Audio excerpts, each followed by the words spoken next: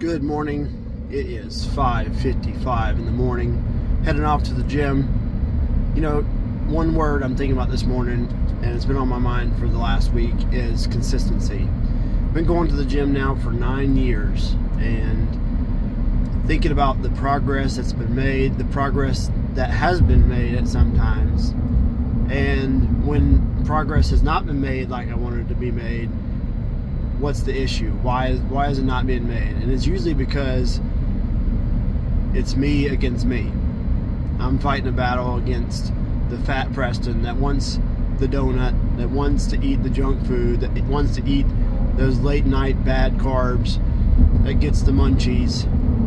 But in reality, I need to leave the fat Preston in the closet and stay consistent and push harder, and you'll get your results. And have accountability. You know, I think that's a big key, is accountability. That's what's helped me get to where I've wanted to get to, and has got me a lot of progress, is having either a personal trainer or having a friend of mine that I meet at the gym, or a couple buddies of mine that I meet at the gym nowadays, and that's great. That's that consistency part. Am I perfect? No. Is there days that I skip? Yes. Is there days that I go to the gym later than I would like to? Yes. But still I show up.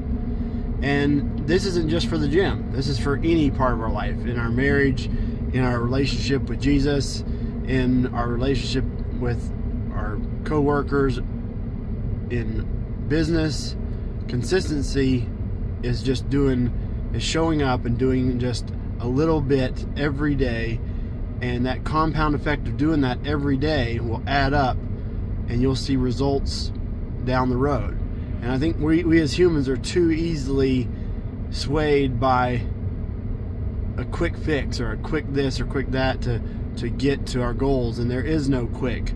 It's consistency, doing the right thing, getting 1% better every day to get to those goals. So stay consistent.